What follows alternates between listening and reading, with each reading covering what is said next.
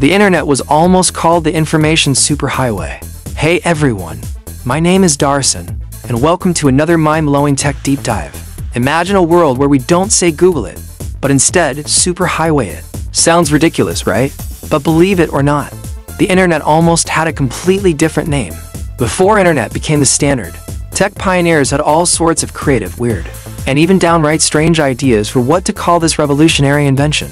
And trust me, you'll never look at the web the same way again after this. So buckle up, because we're going on a ride through the forgotten names of the internet, how the web actually works, and the future of technology that's beyond anything we've imagined.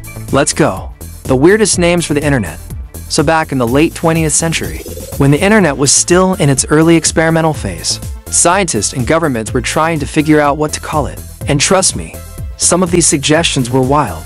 The most popular alternative? The information superhighway. Sounds like a futuristic freeway, right?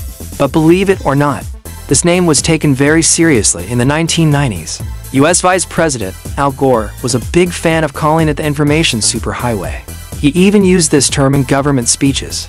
The idea was that the internet would work like a digital highway, transporting information instead of cars. But wait, it gets weirder. Other suggestions included the electronic frontier, the cyber web, the internet network, and even the mesh. Hey, let me just connect to the mesh real quick.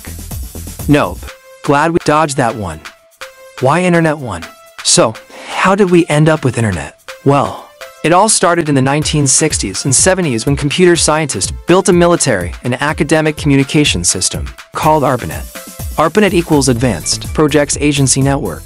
This was the great-grandfather of the modern internet. And since it was an interconnected network of computers, the name internet just made sense. And let's be honest, the information superhighway was way too long to type into an AOL search bar. So, Internet 1, and history was made. How the internet really works. Alright, now that we know where the name came from, let's answer something even cooler. How does the internet actually work? Most people think of the internet as wireless magic, but in reality, over 99% of the internet is powered by physical undersea cables. Yep, right now, hundreds of giant cables are sitting at the bottom of the ocean, carrying trillions of bits of data every second. And fun fact, sharks have even been caught biting them. What if we kept information superhighway? But what if history had gone differently? What if we still called it the superhighway today? Let's imagine, instead of saying, I'm surfing the web, you'd be saying, I'm driving down the superhighway.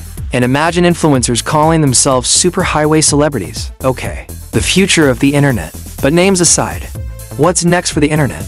Experts predict that by 2035, we might not even need Wi-Fi routers anymore.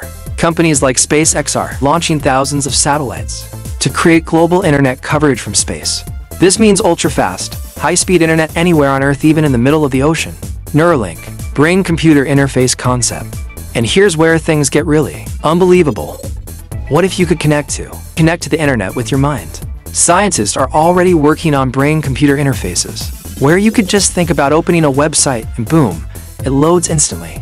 No screens, no typing, just pure thought to internet access.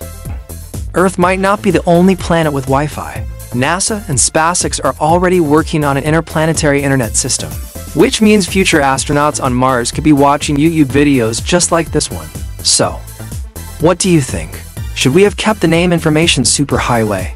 Or are you glad we stuck with internet? And more importantly, how do you think we'll be using the internet in 50 years? Will we even have screens? Or will we just connect with our minds? Let me know in the comments below. Make sure to like, subscribe, and hit the notification bell, so you never miss a mind-blowing tech video. Thanks for watching Technomate. See you in the next one.